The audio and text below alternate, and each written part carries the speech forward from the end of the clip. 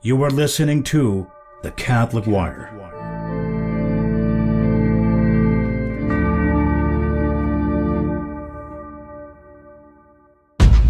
One day she knelt down in her little kitchen in Cuba and said, "God, please help me. Tell me, how am I going to feed my kids?"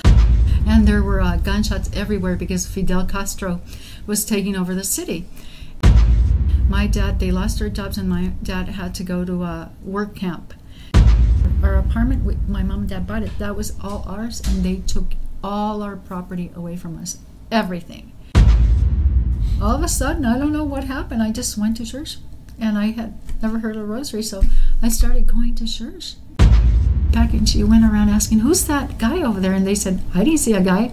I didn't see anybody. It was St. Joseph."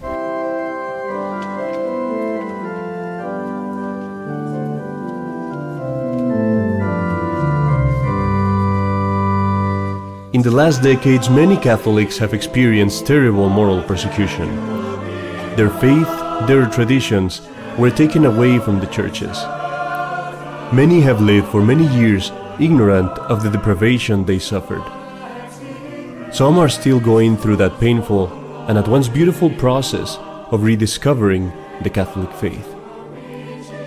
For the encouragement of those still in that journey, faithful Catholics have shared with us their challenges, trials, and blessings. This is the story of their journey back to the faith. Welcome, ladies and gentlemen, to Back to the Faith. You are listening to The Catholic Wire, and this is your host, Father Carlos Cepeda. Today I have a very special guest. She has asked to remain anonymous for obvious reasons, but she has a very interesting story. I just met her today. I had never met her before, not personally anyways, but I'm very, very excited about today's show. Welcome to the show. Oh, thank you. Thank you so much. So I would love, as I had said before, the purpose of the show is to kind of know the story of, everyone and how they came to find the faith. What were the things that they lived in the Novus Ordo, in the Vatican II Church that perhaps didn't seem right at the time. In your case, you have a very special, very interesting story in regards to your experience in Cuba, because you were born in Cuba. Oh, yes. I was born in Cuba, and I grew up after communism. So communism happened on January 1st, 1959. My sister was born on that day, actually. Wow. And there were gunshots everywhere because Fidel Castro was taking over the city. And when I was born, after communism, what happened is that my mom and dad had wonderful jobs in Cuba. My father was a train engineer. Okay. And my mother was a school teacher. And she was, back in the day, she got her bachelor's degree and she had a great job. But as soon as the communist government knew, hey, we applied to go to the United States, they fired my mother and father from their jobs, and they had no income whatsoever. Wow. So what happened is when the communist government, and these are people who run the government, what Fidel Castro is, he took the low, uneducated people, mm-hmm. And he gave them the high positions. And these people who ruled, they're godless people. They don't believe in God. So when Fidel Castro took over, the first thing they did, they took the churches, the Catholic churches, mm-hmm. and they destroyed them. They took out all the statues, and they made it into a government press. So Fidel Castro, he closed the churches for about 5 years or more. Mm-hmm. So my mom and dad could not get me baptized. So I was baptized when I was 5 years old. Then he kind of reopened the churches, and a lot of the churches were government presses. So every time you went after, slowly, they indoctrinized all the children in Cuba. When you say government presses, that means that were they actually using that as a printing press? Yes, to propaganda for Fidel Castro and communism. The question just came to my mind right now. Did Fidel ever try to create like a national church of Cuba? Like make the priests like be subservient of the communist government? Because that has happened in almost every revolution. It happened that once they took power, they forbade the church, but then they said, okay, we're going to allow you to keep the churches, but the priests are going to have to swear to the government. They're going to have to be obedient to the government. And the government is actually going to appoint the priests. I don't know if you ever heard of anything like that there or no? Well, the priest, they weren't able to write information about the church, or they weren't able to, they were very limited. So after they opened the churches, they weren't able to publicize information about the church. Everything was for Fidel Castro. Equal to the schools. The schools, you had to wear a uniform when you went to the schools, and they made you take an oath every morning about serving Fidel Castro. And so every picture in the school was the picture of Fidel Castro. And and the schools, if you said anything against the government, they would probably take you away from your family and put you into some type of reform camp or something. So like my mom and dad, when they said I'm leaving the country, they lost their jobs, and my dad had to go to a work camp and cut sugarcane and mangoes and everything you had to do. So what happened is there's a government official in every house block has a house that is a military official, and they go and they watch everything you do. They count, the military comes in, the government sends those people who belong to the government, who are communists, and they count everything you have in your house.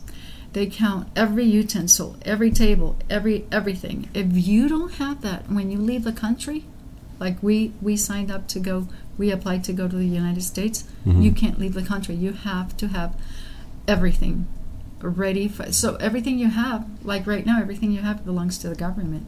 Every single thing. And my mom and dad's wedding rings were taken from them. My first communion pictures were taken from us. So I have no pictures of my family. I have no pictures of my first communion, nothing.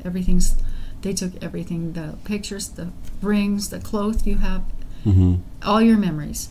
The only thing I can tell you is that I wonder, how did my mom and dad, because at that time, see, my dad wasn't Catholic, and my mom was not Catholic either, but she would take us to church. She took my sister and I to church, to the Catholic church.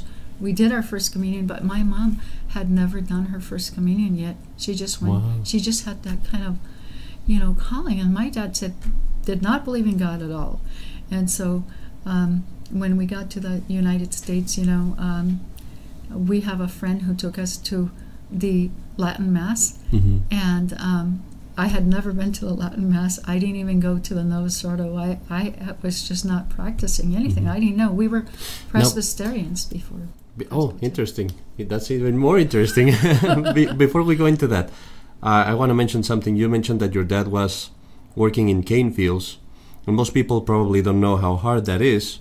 In Mexico, there's a mission where we go through the cane fields, and we see the people working in there, and I've done it. And basically what people do is you go with a machete, with a knife on your hand, and you have to cut the canes. First they burn them, usually. I don't know if it's the same over there, but if it's a sugar cane, they'll burn the field, and then you have to go through the field cutting each cane with the knife, which is just cutting one takes several minutes. And if you're doing that with the knife, your hands are bleeding pretty soon. Yeah. It's very that's a slave labor, really. So that just to give people a perspective of what that really means. So how was it you're going out of Cuba? How did that happen? Well, my dad didn't want to leave the country. He was terrified because he was already 45 years old, and he already, but my mom said, no, we have to leave because there's nothing to eat. The kids have nothing to eat. The government is just always intruding in our affairs, and you have no freedom whatsoever. You have no freedom you can't say anything against the government because they'll kill you right there, or take your family or your kids from you. The human rights violations, you just have no freedom whatsoever. Everything is military and anger and hatred, everything. If you're not part of the military, we're gonna come after you. So my mom said, we're gonna apply to go to the United States, and it's a great process because as soon as you apply, they fire you. You lose your job. You're gone. You don't have a way to put food on the table because you don't have money. And so what my mom did is she had to do, like, my mom was a school teacher, but she lost her job then, and my dad lost his job as a train engineer. So she started doing nails, selling things that earrings. She would take like the beach balls that are plastic and vinyl, and she would cut those up and make little earrings out of it, and that's how she made her money. And sold to get although there's no food, so how much can you buy? It's not like the United States where you go to Walmart or you go to Baker's and there's food on the shelves. When you go to Cuba, everything is empty. All the shelves are empty. All you're going to see are mice and rats running around and cockroaches. Because what they do, the government, they ration food to control everybody. They ration everything. So what do you get? You get a card that says that you can only have every month, 2 pounds of rice and 2 pounds of beans, and that's your quota for the whole month. Wow. After you stand in line in the humid heat, because it's a tropical island, for 3 or 4 hours, and people are cutting in front of you, and you just have to put up with everything. So what happens is that once you get to the end of the line, to the counter, like imagine, here's your pound of rice and beans, or maybe if they're out of it because there's no more, then you're out of luck. You have nothing to eat for the whole month. What do you do? So they came, the Cuban communist people who love communism, of course they get the best of everything, but the people don't get anything. So they said, oh, just take the bananas or the plantains, boil them, and ground them up, the outside of them, the skin of them, the peels, and grind them up, and that would be your meat. That's your ground beef. Wow. That's what they said to do. I had a friend when I was in college who was in Cuba, and he would get very upset because sometimes we had obviously students that were pro-communism, and they would be saying, oh, it's so great, and this is how it should be, the guys with the shirt of Che Guevara and everything. He would get like enraged, like very, very, there's a word for that, incensed. He would say like, you have no idea what you're talking about. Like he would actually call them names because it's like, he said that. He said, you would go on a line and it's like you get rice and beans and you can't do anything about it. And someone mentioned to me that, you would get like, people would try to smuggle food, like a pork or like pig, I should say. A pig, right. But if you get caught with that, you would get killed or something like that. They would just behead you, This is what happens. So my mom and dad, since like I said, you get to the counter, and there's nothing. It's like, let's say you go to Baker's or a Walmart, and there's nothing on the shelves, nothing. Just cockroaches running around. In Cuba, you actually have flying cockroaches. Yeah. They have wings, and the wings work. In Mexico, too. And you're eating, and a big cockroach lands there. But you're not eating much because there's nothing to eat, right? So this is what happened. My mom would get to the end of the line, and I would line up with her in the hot sun, because the government wants to control you through the food. Here's a little bit of food. I'm so good to you. I'm going to give you just a pound of rice, the rest... And I'm so kind. They want you to depend on them for everything. Don't depend on God. Depend on me, on them. That's what they're saying, right? And so when you get to the end of the line and you get your little bit of rice, it's got bugs in it. You have to go home and rinse it off. Or if you're lucky enough to get a loaf of bread, it's full of ants. Put it in the oven, get rid of the ants, right? So the food they give you is infested with insects. So my mom and dad, what they did is we lived in like a little apartment, right? And they took a pig. They bought a pig from the farm because my mom and dad had to save. They knew they were living in the country, so they had a stash of money underneath this little stairway we had, and they would go in there and count their money because they were, running short on it. So they would go in there and count their money, and they took that part of that money and bought a pig. They went to a farm, and so everything's done, how do you say it, clandestine? Yeah, underground, I guess. Like the underground. A black market for pigs. Yeah, you can. Yeah. So they would go buy they bought the pig. They brought it home. But like I said, there's someone watching you, everything you do. Back then they didn't have cameras or anything, thank God, because then they would know you're bringing the pig in, right? But the person who is in that house that belongs to their government officials, they watch everything you do. So my mom and dad waited till it was dusk, nighttime, right? They waited till the sun went down and covered up the pig and walked it. My dad parked the car very close to the door and walked it in the house, and they placed it in the bathroom. So that was like my pig, my little pig pet, you know. And of course, I was only like 7 years old, and I was in love with the pig, you know. So I would give it food, and that was our extra food for the whole month or over the whole month, and we had to share that with our other family members. Yeah. So it was quite, quite interesting, and at the same time, it was very, when you're a child, you see all these things. And so my dad, they took the pig. It was the day to kill the pig so that we could have food. And I remember my dad killed the pig with my uncle Panching. He was actually half Mexican, but he lived in Cuba. So they took, they took the pig, and then they slit the throat. Yeah, and well, Cubans collect the blood of the pig, yeah, and we make this awesome thing. It's almost like liver. It's got garlic and all spices, and you put that in bread and you eat that, and nothing is wasted. So especially then, it's like, you wouldn't waste anything. Exactly. They had to take the pig and they took the skin off. They had to take hot water and clean the pig and the skin off, and then and the hairs off and stuff. And then they take the pig and they roast it. They roast it and roast it for hours. And that's how you get food in Cuba.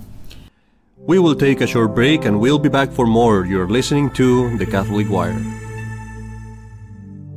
In The Catholic Wire, we have pledged to provide our online content free of charge in order to benefit as many souls as possible. If you wish to contribute to the support of our network, please go to our website to provide a donation. All your contributions will be used exclusively for the propagation of the Catholic faith. Welcome back to the Faith. We continue to listen to the story of our guest as she tells us how they departed from Cuba. It's so hard to just get to church because the kids are so indoctrinized that in Cuba you have Saturday school. So you go to school all day, even Saturday. And they indoctrinize the children where they tell on the parents. Let's say the parents are saying, oh, I want to, overthrow the government, or I want to do something to have more food. Anything the kids know that is against those thoughts of the government, they indoctrinize the children to go and tell on the parents. Wow. Did you ever see that happening? Like, did you actually see one of the children like accusing his parents, or like near to you, or? No, I never saw that, but my mom always said, and my mom always said, shh, don't say anything at school. Don't say we're leaving. Don't say anything. So they really put the fear in you. Your parents say, hey, be careful, don't say anything. But, kids do talk. That's the thing, yeah. Know. I was going to say that. I mean, for a child, maybe you don't realize just how serious things are. But for parents, I can't imagine how difficult it must have been for them to deal with that, being taken away from everything and having to deal with that. You can imagine, being a mom now. Yes. The stress that you would go through if you had to deal with that situation is... Bless my mom. She was so good.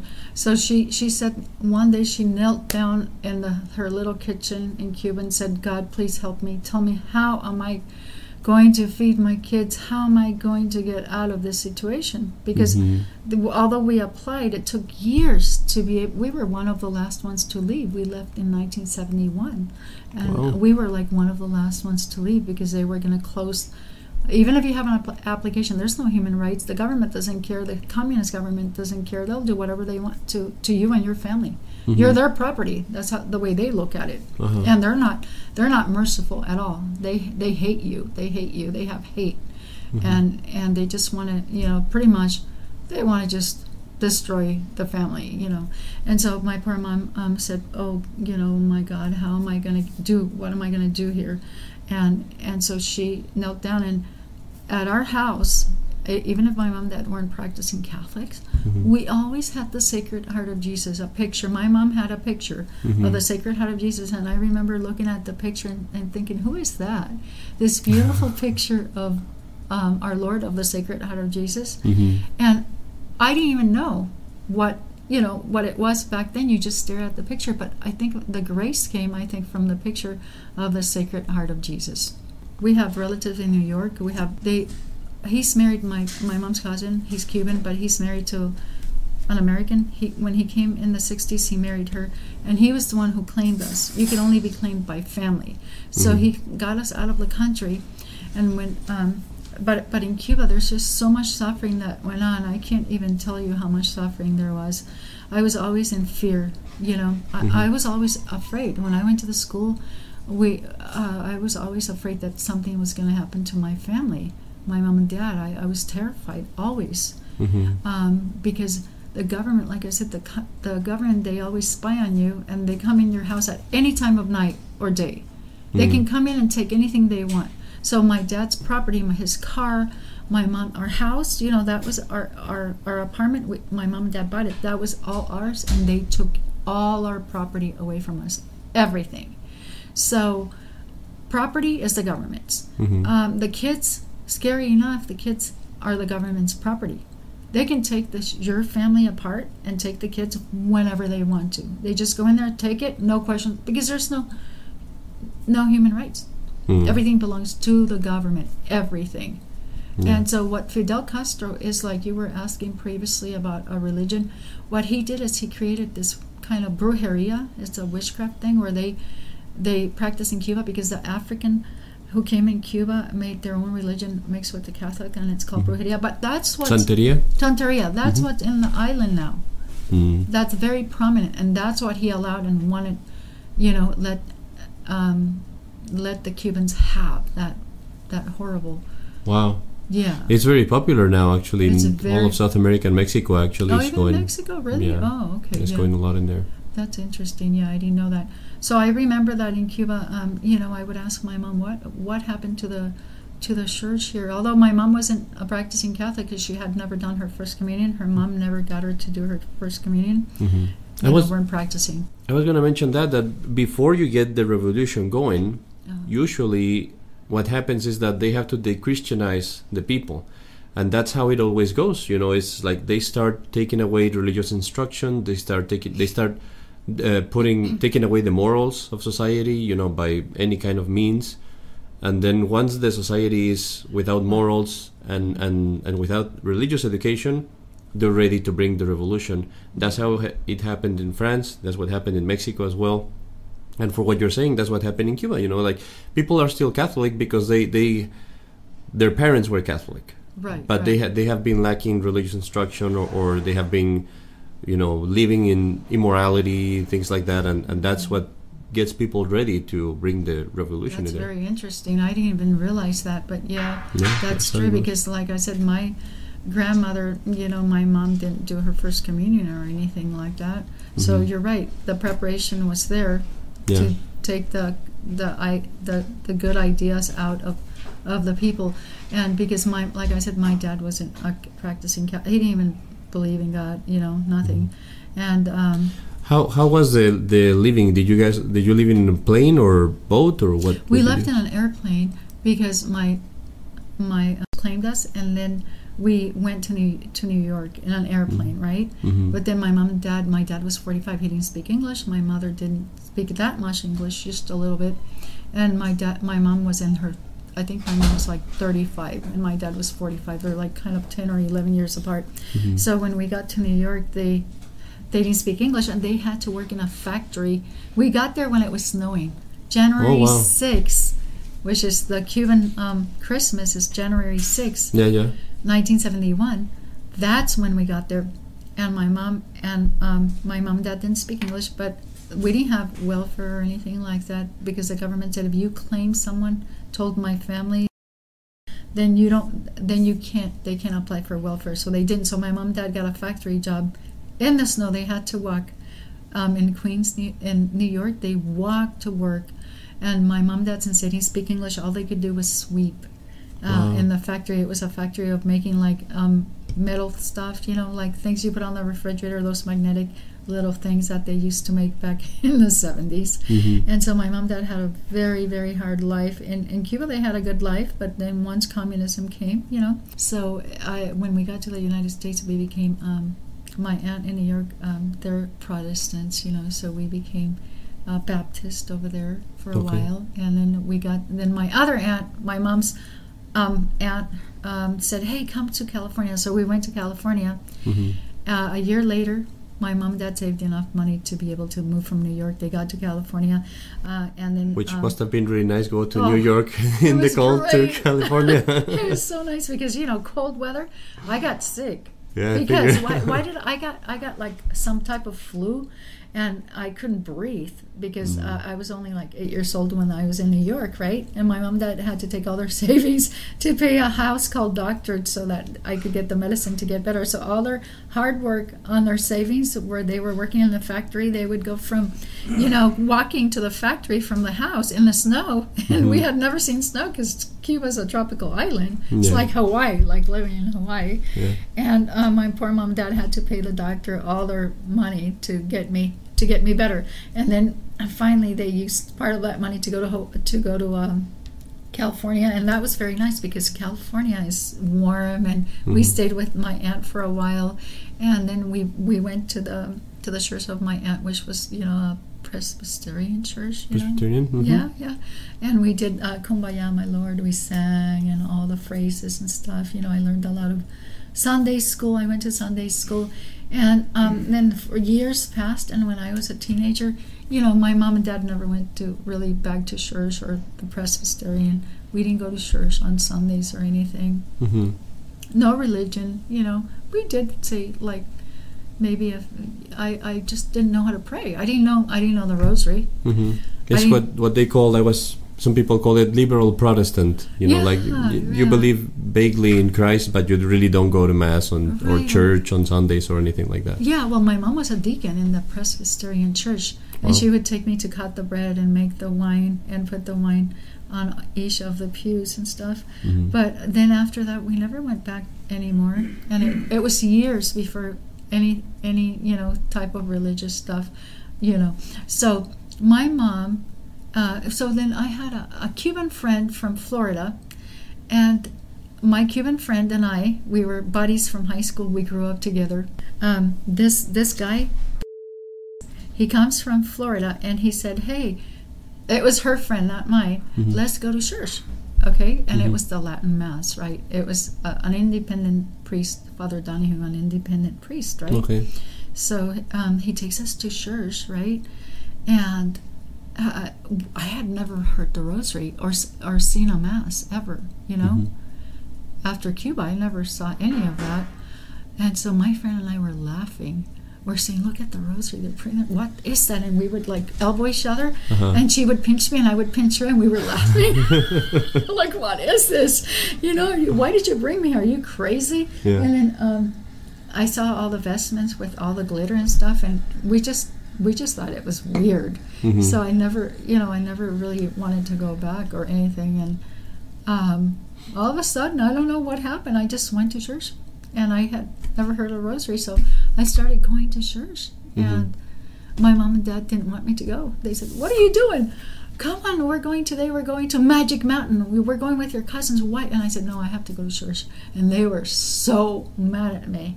They wanted me to go to Magic Mountain, not to church. But so I just started going to church all the time and praying. And then I learned how to say the rosary. And then I taught it to my mom. And my mom and I then started praying the rosary. Wow. And then I got a green scapular, and it said, "Immaculate Heart of Mary, pray for us now at the hour of death." And Immaculate Mary, conceived without sin, pray for us. So I take this green scapular and I put it in my dad's room because I wanted him to convert so much. I prayed so much for him to convert, So guess what I got him? You'll never guess what I got him. I got him a chain with a miraculous medal. Okay. Yeah, and I got it blessed. And I said, Dad, wear this. Don't take it off. So he would wear it, you know. And then I got him a scapular, a brown scapular. Come on, Dad, wear this, you know.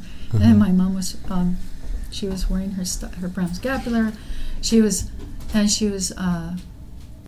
my poor mom, she would say the rosary and stuff. And then she told him, I had never done my first communion. I want to do my first communion. And the priest there, she did her first communion. Wow. How old was she when she did it?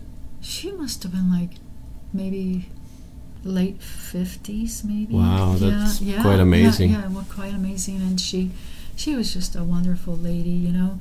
And so then her mom came from Cuba, and her mom had never done her first communion. But we called the priest. She had Alzheimer's. She got Alzheimer's, and she was bedbound in the fetal position. So my poor grandma, my mom, you know, she got her last rites, but she couldn't go to communion or confession because she had never done her first communion or confession. But I wish she would have gone. But she was already had Alzheimer's, so she couldn't go. She probably couldn't hold it in either. Rational, So, but my mom was a great lady. She went to Cuba, and she went back to Cuba and got her family all like rosaries and scapulars and stuff, and you know, and they all started like praying, and she was a wonderful lady, and she brought them food and all sorts of and money too, because they needed money to live, you know, for food. They didn't have money for food or anything because the communism progressed to getting worse. It's even worse now. There's no resources, nothing. Everything's collapsing in Cuba. People don't have food. It's desperation, you know. It's just desperation, and it's a godless society. Unfortunately, it is. You know, it's just godless.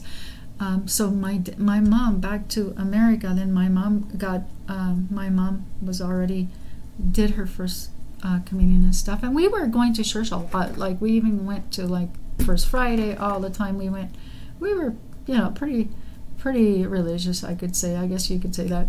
And we prayed a lot, you know.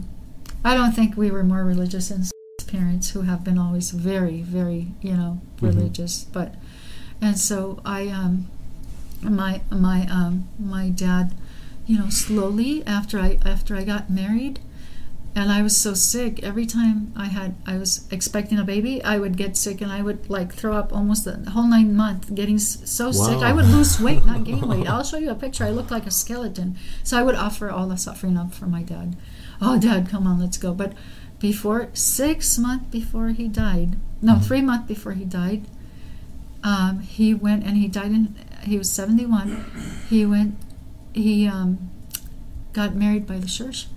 He had never been married by the church. He got married by the, you know, Catholic Church, and then he had he went to confession, but he didn't get to go to communion because Father Pazat from the St. Pius X, they were going to give him the, you know, the instructions, but he never got to that point. He had a massive heart attack and he died. So, you know, but at least he converted. He converted, right? He converted, right? And then my poor mom, you know, she really did a great job going to Cuba and getting all the scapulars out to her family and the rosary and stuff, and told them this is how you pray, you know, and she was just great. We will take a short break and we'll be back for more. You're listening to The Catholic Wire. In The Catholic Wire, we greatly appreciate your questions and stories, and we would like to feature them on the air. If you have anything you would like to share, please send it as a voice message, and we might select it to appear in our podcast. If you had to, if you think about it, do you see any parallels between what's going on right now in the world, you know, in several countries, and what you saw in Cuba? Oh yeah, there's a lot. The socialism, the government wants to just take over families, you know, they want to indoctrinate kids. It's just like what happened in Cuba right now. There are parallels that I see first in the media, you know, like in news and stuff. Oh yeah. Like you notice how censorship, a lot of censorship, you know, like you can't bring the other point of view. You have to stick to the one, you know, narrative of the Yeah. government. Do you see that too? Yeah, I see that too. And in Cuba, if you said anything, like, censorship is like the government owns the press. Yeah. They take apart the Catholic Church, all the statutes, everything, and it's a government press now. And you can't write, you can't write your own opinion. You can't do anything, and you can't say, "Oh, this is my opinion. It counts." No, it's all what the government wants you to believe, and it's on propaganda. Yeah. The other one is schools. Yeah. You know, that's one of the things that I've seen too, that they go after schools. They go after the teenagers, the children, and in Mexico, Mexico has been communist pretty much for a long time. Is not properly communist like Cuba, like it didn't go that far, perhaps, thankfully, but definitely the party that was in power was at least socialist or communist tendencies. And one of the first things they did was they forbade all Catholic schools, all private schools, and the only schools that you had available was the schools from the government. And then and that's something a lot of people in America don't know. If you have a school in Mexico and you want to have a private school, you can, but it cannot have anything religious in there. You can have a homosexual teacher if you want to, but you cannot have a priest. That's forbidden, like super forbidden. I have no idea. And then you have to use a program of the government. You cannot use your own program, your own books or whatever. You can add stuff to it if you want, under the water, under the table. But you have to follow the program of the government, which is of course communist, and it's all indoctrination and false history all over the place. When I went to public school all my life in Mexico. And when I joined the monastery in Mexico and I started studying history from other books, not the government books, I was like, what? It's like everything is backwards. It's like totally different of for example, one of the things, they will speak about the French Revolution as the greatest thing on earth, and the liberties of man and the rights of man and all those things. And when you study what happened in the French Revolution, it's like, whoa, this is totally backwards. So I noticed that, another parallel. And another parallel, and I don't know if you have noticed that one, is immorality. That they foster immorality. And I don't know if you know from Cuba, the impression I have from what I've heard is that in Cuba they fostered a lot, you said Santeria, but also prostitution and that kind of stuff, like immorality in that regards. Very much so. It's so immoral. And I mean, people not marrying anymore. No, just living together. That's how Cuba is right now. And if you want to just, I remember in Cuba there was a case that this girl got pregnant. So she goes to the forest there, to the camp where they work. They're working because all the students, they are expected all summer long. Summer's not for the students anymore. You have to go to a work camp. So when you're a student in Cuba, you have school and you have Saturday school, but on the summertime, you go to the I was going to say it's like a concentration camp. It is. It is. Yeah. You go to the camp and you work for free for the government. So this girl got pregnant and she went and had the baby and just killed it there. So there's no respect for life. It's so immoral, and immorality. It's just, there's no structure whatsoever of, you're not a human being anymore. You're an animal. You see what I mean? It's like evolution is, we're going backwards. We have no good music to listen to, no classical music. Everything's just work for the government. Work, and we tell you what to do and how to think and what you can't do anything out of that circle, that square they put you in. Yeah, I might cut this, but there's a priest from Russia, and he would say this joke. He would say that one time Fidel Castro was going out to the people out there, and he was saying that there was a problem because people like to dance a lot. Oh, Cubans. Yeah. Yes. So he would say like, we're about work here. We don't dance. We're all about work. No more dancing. So I want you to repeat, no more dancing. How was it? Work, yes. Dancing, no. And the people go, work, yes. Dancing, no. Work, yes. Dancing, no. Work, yes. Dancing, no. And then they start, work, yes. dancing, no, and they start dancing. They start dancing. But you have to see this, this person from communist country also going like with the joke, and he starts dancing. It's so real, it's so funny, but it's very true. That's true. Cubans dance a lot. They love dancing. They'll turn everything into music and dancing, and That's another thing too. In Mexico, the government would appeal to the lower stratus of the society.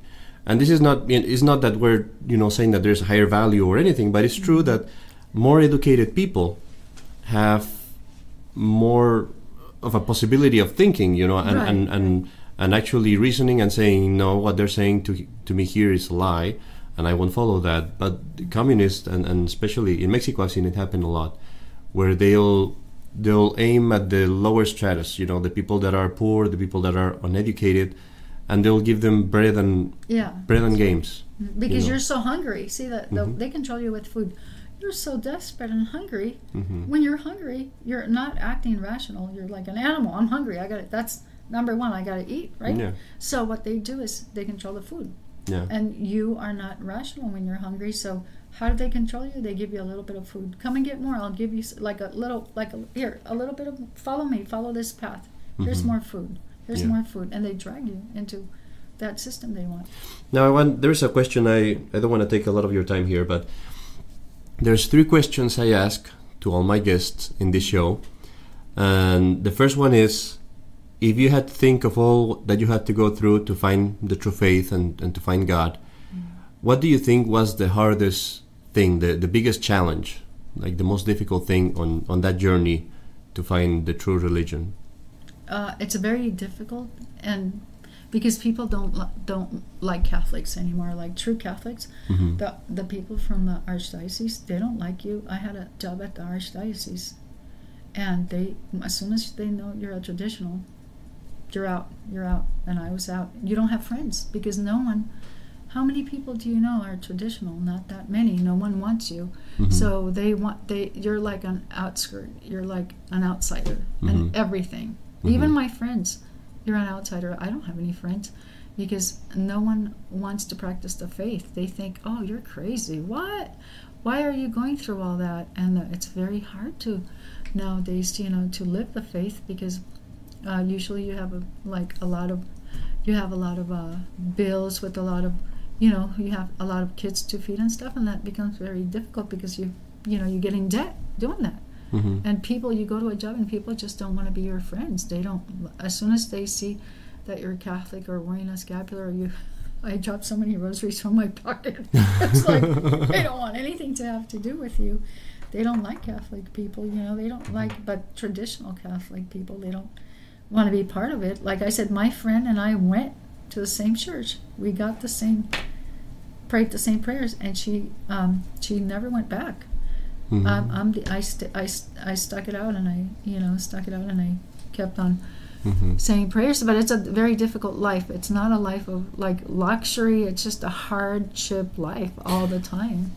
It's a little bit of a persecution. Not a little bit. It's actually a real moral persecution. But something that comes to my mind, and I've thought about this before.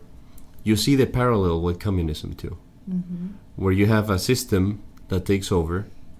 And they demonize the opposition, so to speak, and you have to live with hardships if you want to live free and according to the truth, Right. But it is a persecution for sure. But the good side about that is that there is a lot more merit, because now before many people were Catholic because it was a custom. My dad was Catholic, my grandmother was Catholic. Now, if you're Catholic, a true Catholic, it's like you're making the choice.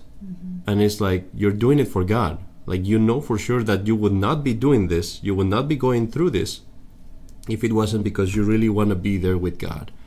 And that to me is something very valuable. Like every Catholic right now, most Catholics that are Catholics and that persevere, as you say it, in the faith, are people that are doing this solely and purely for God. There is no other reason.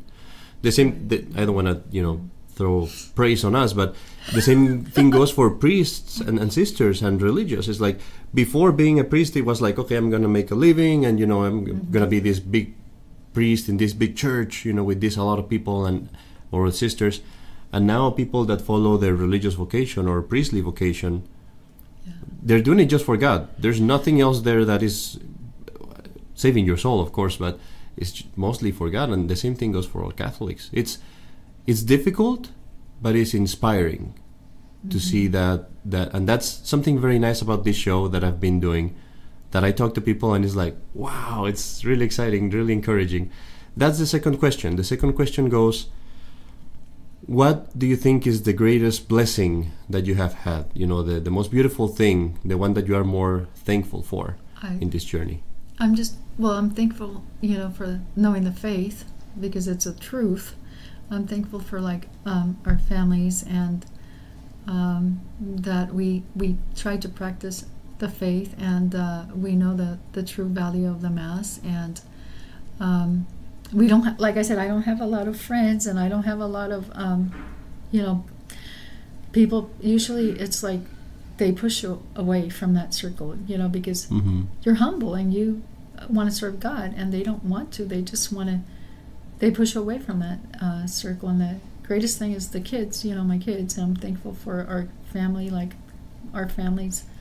And like I said, my mom and my dad converted, and I never thought that would happen. I never thought my mom and dad were going to convert, because they didn't know the faith, and they had no idea of the sacraments until we started going and saying the rosary and going to church, and it's just incredible that I'm so thankful that my poor mom could have done her first communion, and she came up. She just, and then after that, I'll tell you a story. I know you don't have much time, but No, please do. That's what we're doing this for. I'll tell you a story. Well, so after my mom did her first communion, and she was, late. It was like 50s or whatever. She was late in her life, right? And she was very pious. She always prayed the rosary, prayed so much. And so she had a job as they made those plastic cups, She had this job, and it was a hard job. She got the supervisor job, but then another lady who wanted that position was giving her a very hard time and trying to get her fired, right? So my mom said, this novena I have to St. Joseph. And she prayed to St. Joseph, please help me, St. Joseph, with the job. I have a family to feed. I need your help. And she said that over by 3 rows down, or 4, quite a distance, 4 rows down, where those, it's an industry where they make these cups, right? And she said there was a man there with a beard and hair and long hair, and he had like little pieces of wooden pebbles on his face, like when when you're a carpenter and you get little pieces of wood on your face and on your hair. And she went, and then he said hi to her, and she said hi back, and she went around asking, who's that guy over there? And they said, I didn't see a guy. I didn't see anybody. It was St. Joseph appeared to her. Yeah, St. Joseph appeared to her, and her job took off, and she was able to pay off her house and make a lot of money after that, She had a lot of difficulties, and then after she said that prayer to St. Joseph, she said everything just kind of fell into place, and her job took off, and she was fine. And she was, it's incredible, I'm just so thankful that my parents were able to know the faith. And that's really beautiful. Yeah, I mean, that's a beautiful story.